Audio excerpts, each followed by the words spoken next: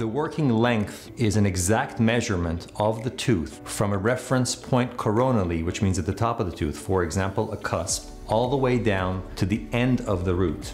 This gives the practitioner an exact measurement to clean and shape and disinfect without being too short, which means leaving microorganisms behind, or being too long, which means pushing the disinfectants out of the tooth. The most accurate way to measure the working length of a tooth is via an electronic apex locator.